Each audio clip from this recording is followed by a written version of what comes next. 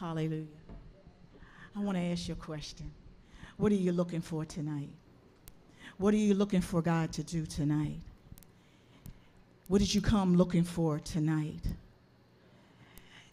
I came looking for the Lord, for his presence. I came to look for him to walk through that door. I come to look for signs and wonders and miracles because that's who he is. And he knows the need of each and every person here. And Lord God, I just lift you up tonight, God. Lord God, I worship you and I magnify your name, God. Lord God, I count it an honor and privilege to be able to come before you. Lord, you are God of miracles, God, signs and wonders, oh God. You know each and every one of us, oh God, in the name of Jesus Christ. You know us, God, and you know what we stand in need of, God, to finish this journey, Lord God, to go through, Lord God, whatever it is that's ahead of us, Lord God, in Jesus' name. But God, we trust you, Lord, tonight, God, knowing that you're able to do more than we could ask, think, or anything, God, because that's who you are, God. You are miracle working God. You are all powerful, God. And we thank you for who you are, God. And we lift you up. And we expect you to move tonight, God. We draw upon you tonight, God, by the Spirit of the Lord, to provide, Lord God, in the name of Jesus, that nobody would leave here the way that they came. In Jesus' name, Lord God. Lord God, I pray that we will position ourselves under the spout where the glory comes out, God. In Jesus' name, move by your Spirit, oh God, in the name of Jesus Christ. And we thank you and we praise you, oh God. We bind the works of the enemy that comes to rob, to kill, to steal, and destroy in the name of Jesus, that would try to hinder the move and the power and the working of God. I encourage you tonight to lift up your voice and to praise your God in Jesus' name. Amen. Amen. Amen. Go ahead, lift up your voice. Pray in the Spirit if you have to. Give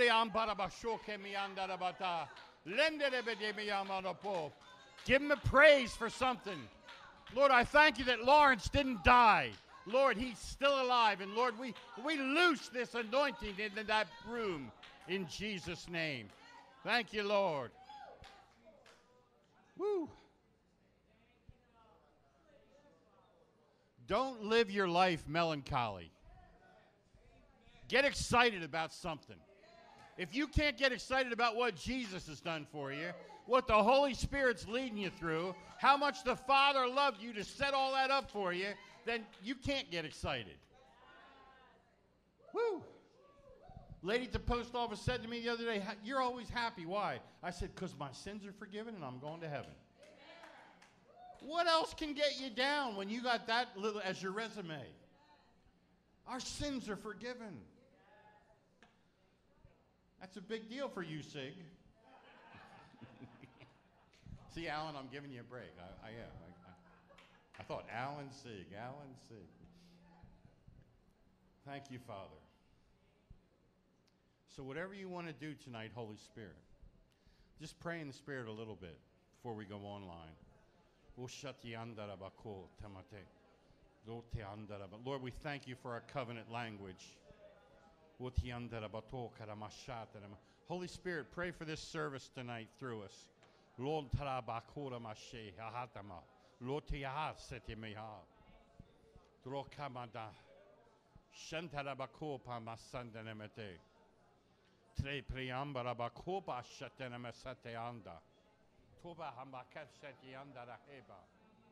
we worship you, Lord. Thank you, Lord.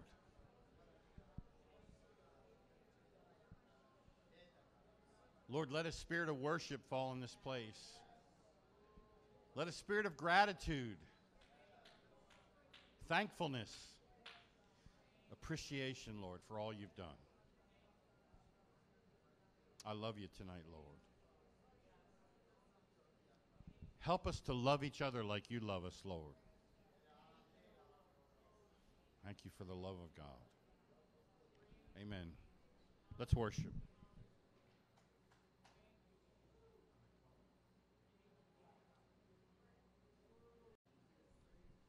Thank Thank you, Lord. Whew.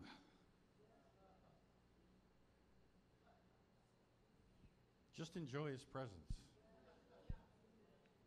Don't take it lightly. Just enjoy it.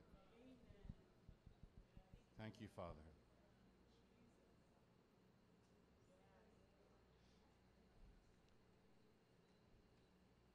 Come on up.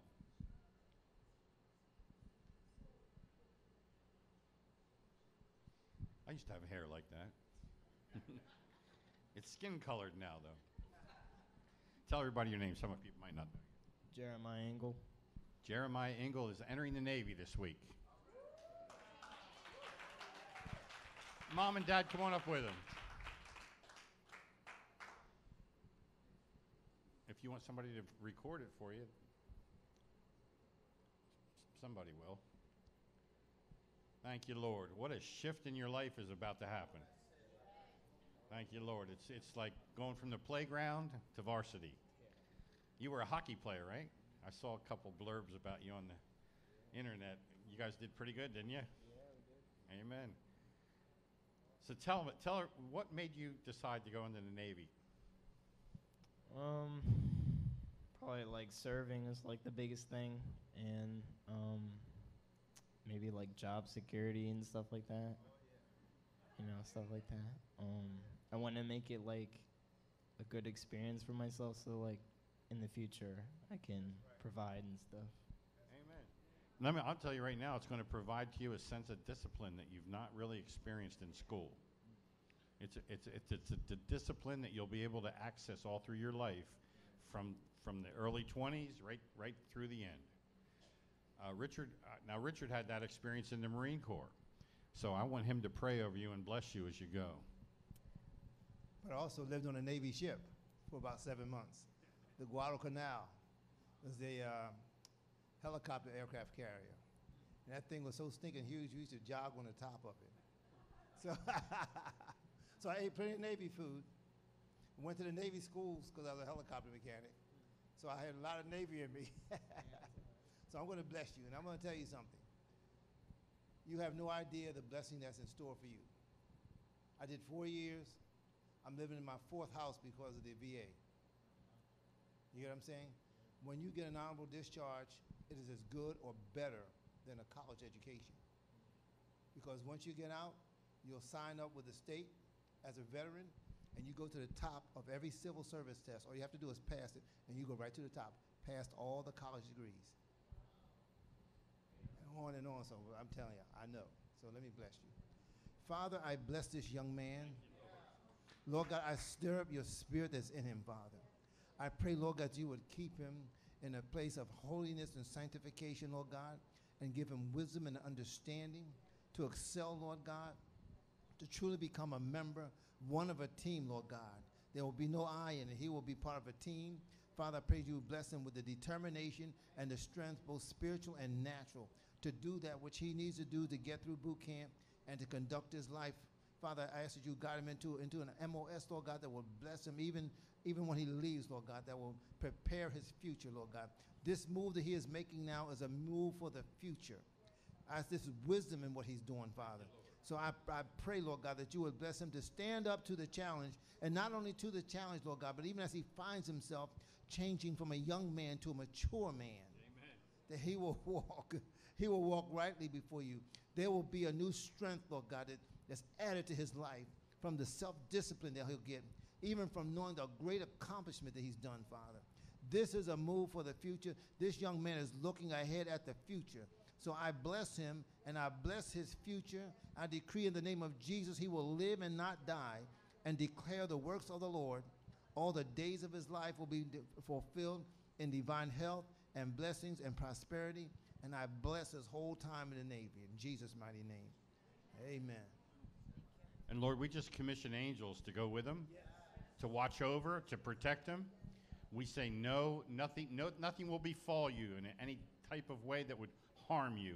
In the name of Jesus, we put the blood of the Lord Jesus Christ all over you, and we say, rise and let the favor of God be upon you. Lord, even let his instructors see the favor of God on his life In Jesus' name, amen. Bless you, brother. You got to have a word? Okay. And I pray for his parents and his grandmother, and is it a brother? Is it a brother back there? Yeah, I pray for great peace and confidence, and that your prayers will be directive, that you will know that there's times of potential danger, and you will war on it, and he will not even necessarily know what he's been spared, but you will see yourself as a part of the team, and this phase of your parenting is the next thing, but it's just as important as everything else. In the name of Jesus, I bless you. And I want to pray for you. Come here. Because I know how it was when Julianne moved down the street in an apartment when she went to college, and Cheryl had a fit. I'm like, Cheryl, she's only a half a mile away. Yeah, but she's gone, okay. I know that's hard on mommies. Father, right now, I thank you for this new level of intercession that this mother will come into for her son. Lord, I thank you that you understand the love of a parent to a son. The first words you said in 400 years is, "This is my beloved son." And Father, you know what it feels like to love a son more than yourself. And Lord, I thank you for this mother right now. And Lord, give her the strategies, give her the confidence, give her the faith, give her the decrees and the declarations, Lord, to watch over in prayer her son as he's on this new journey of his life, this new phase of his life, in Jesus' name. Amen. Amen. Well, be blessed. Keep us posted. Thank you, Lord.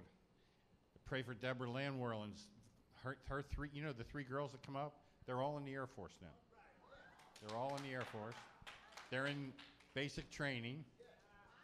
And so they were in LA dancing, and that all shut down with COVID. And so they looked at each other and said, well, what are we going to do now? And their mother and father met in the Air Force. Deborah and her husband were in the Air Force. And they said, let's get in the Air Force, And of course, the father's happy because after that they can go to college and he doesn't have to write checks. Okay, so, but it's just phenomenal. I was in Israel, and they were walking. In Israel, you have to do 2 years in the military, every child. And I was in this old city of David, and they were walking, probably groups of 20 to 30 teenagers through, and they were explaining David, King David, and his victories. They were explaining his son and all that he established and the things that he did and the victories and the songs that were written about him. And these kids were like all ears. It was just amazing to see them getting biblical history from the leaders of their country. And they're in the military for 2 years. They get disciplined. I look at some of the news broadcasts of our streets, and I think some of these kids have never had discipline. Yes. They've never had no said to them. It's all, and so, Lord, we ask for a new wave of godly discipline to come into our country, especially for the young people, Lord, that they would know right from wrong and yes from no, in Jesus' name. Amen. So, Dar, why don't you come up? You want to do it now? When would you like private ministry, or would you mind if we did it now? Private. Okay, that's good. All right. Testimonies.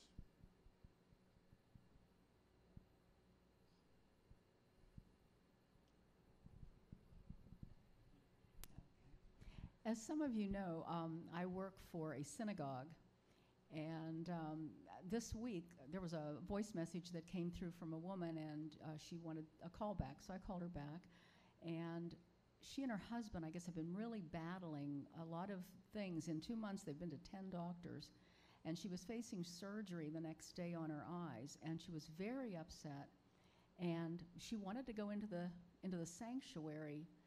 Her and her husband wanted to go in to just be before the Lord, which touched me greatly because I don't get that request that often. And of course, it was granted.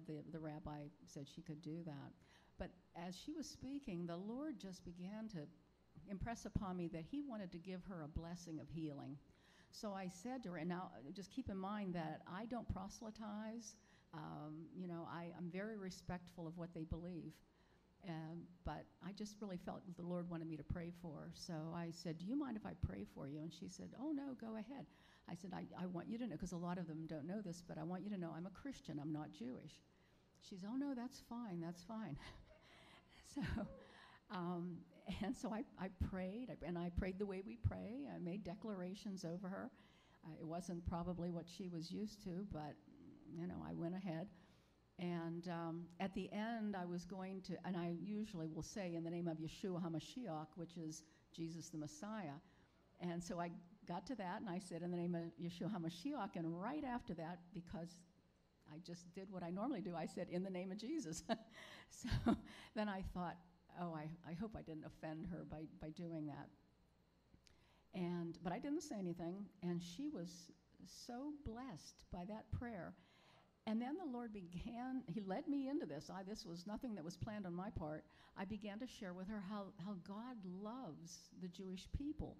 And I went into the Old Testament, and I started to share things from the Old Testament. And by the time it was all over with, she was like really, really, really blessed and couldn't thank me enough. So a day after her surgery, I emailed her, and I said, how did you have the surgery? Everything fine? She wrote back. She said, oh, yes, it went fine. And she said, and I went back the next day, and the doctor was amazed that my pressure in my eye had gone down so far and so low. To God be the glory. To God be the glory on that. And she thanked me so much for that special prayer that I prayed for her. So I want to encourage you to step out in those circumstances where it might be a little uneasy, because there are people really hurting out there, and just to show that you care, that's really what makes a big, big difference in people's lives. We'll just lose that. Oh. The willingness to step out. Oh, okay.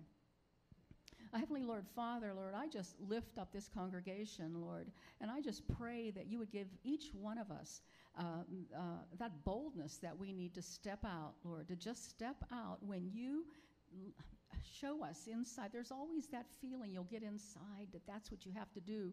You'll give us that go ahead. You'll give us that green light. Let us respond to those green lights, Lord. Let us not hold back and then regret that we did that, because you have a blessing for someone, and you want that blessing to come through us. That's how you've set it up. That's how you've arranged it. So, Lord, let us not hold back. Lord, I just anoint each person with that ability to step out in faithfulness and confidence that the Lord is with them and that they need have no fear. In Jesus' name. Thank you, Lord.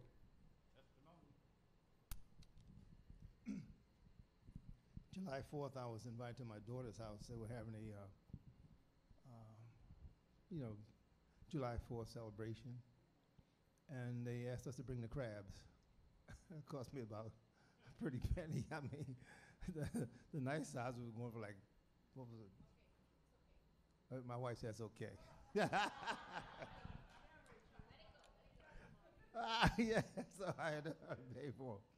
But just going along with what Leslie was saying is that we have to be moved by the Lord. I'm not afraid to share the gospel, but I need wisdom in when to do it.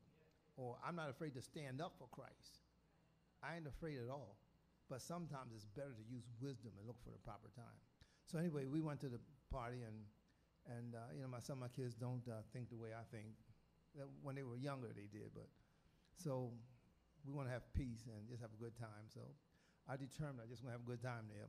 So some other couples came in, and I was just being a nice guy.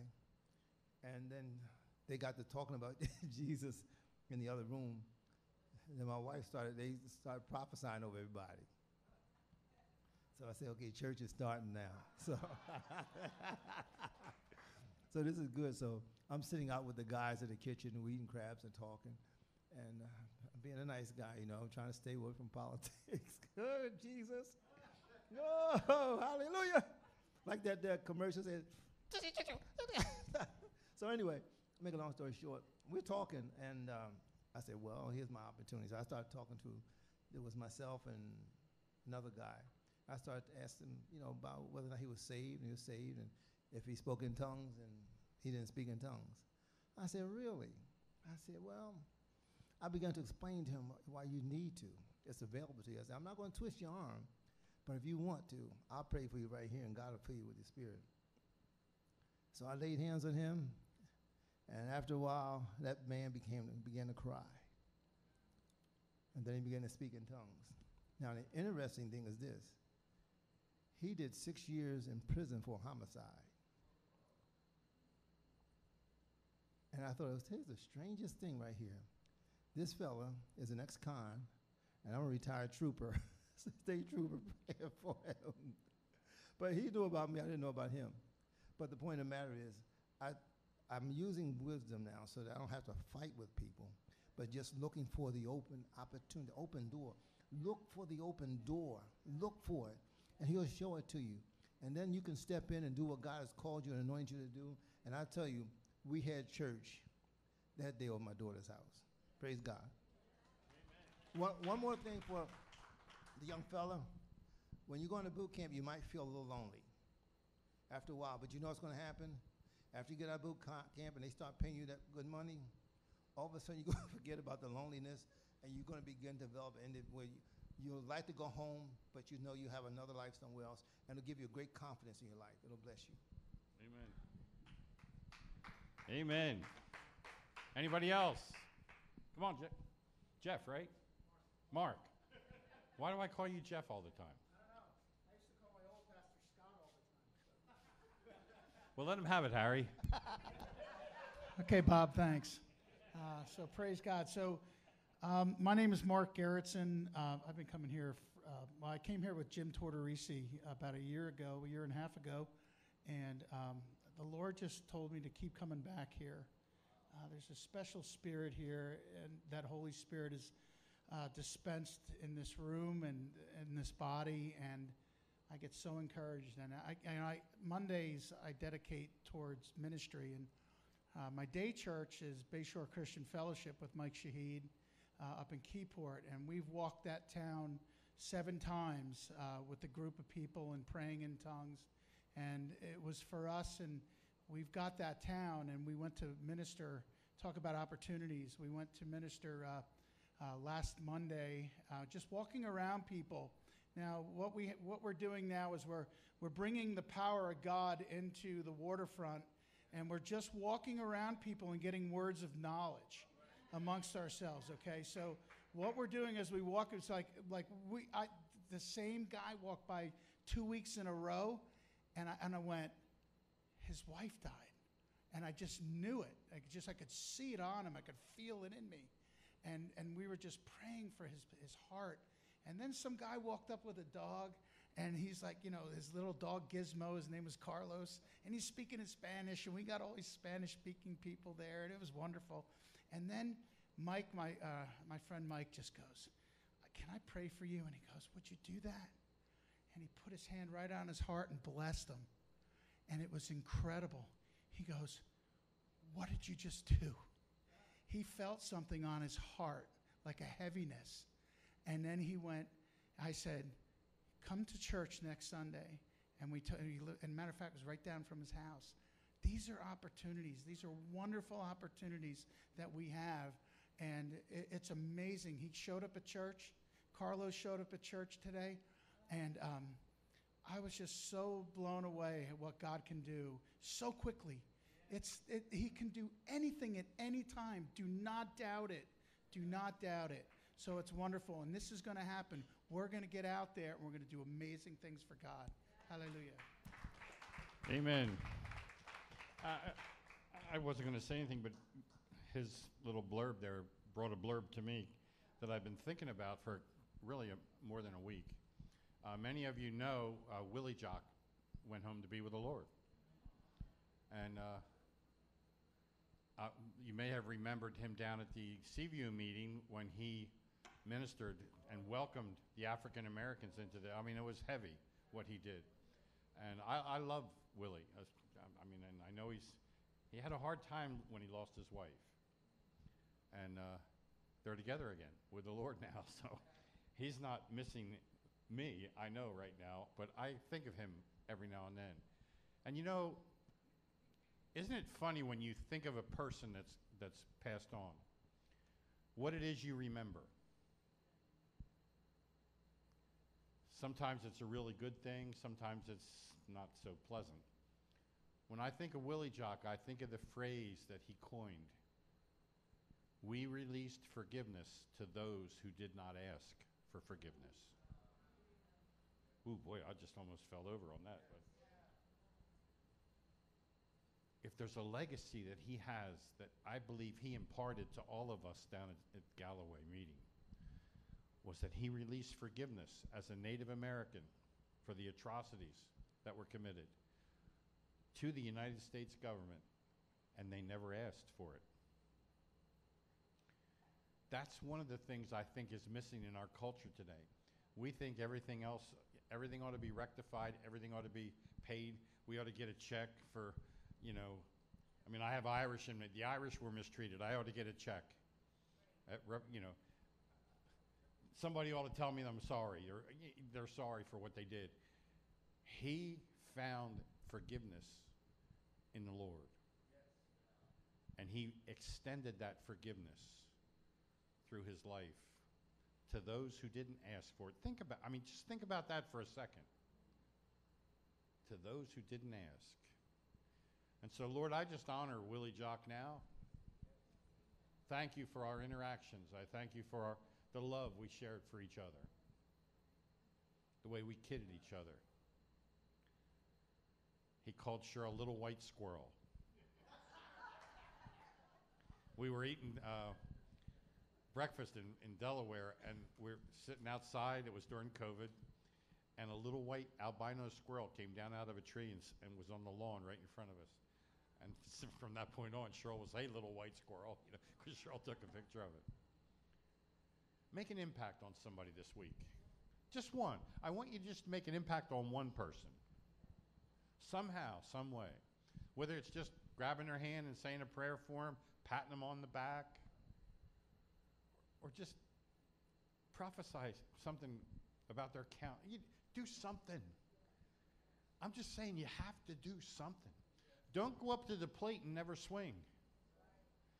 You're never going to do anything if you do that. Go up and swing. You may miss.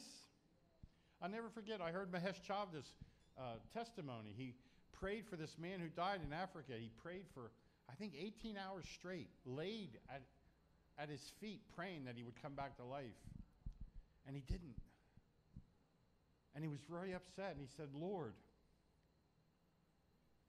why didn't he come back to life? What's going on? Didn't you hear I don't understand." And the Lord spoke to him and said, "I just wanted to see if you would pray.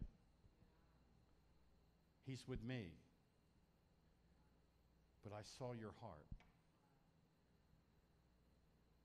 When you start dealing with people out on the street, don't do it because you feel an obligation that you have to do something. Do it because you can feel that heart in your heart. And you want to minister to that person from your heart. We've got to get back to the love of God. Not ministry do's and don'ts and this will work and this won't work. We have to get back to the love of God.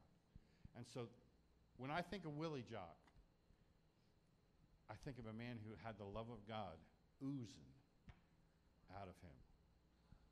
That's my goal. Should be your goal too. Just to have that love ooze out of him.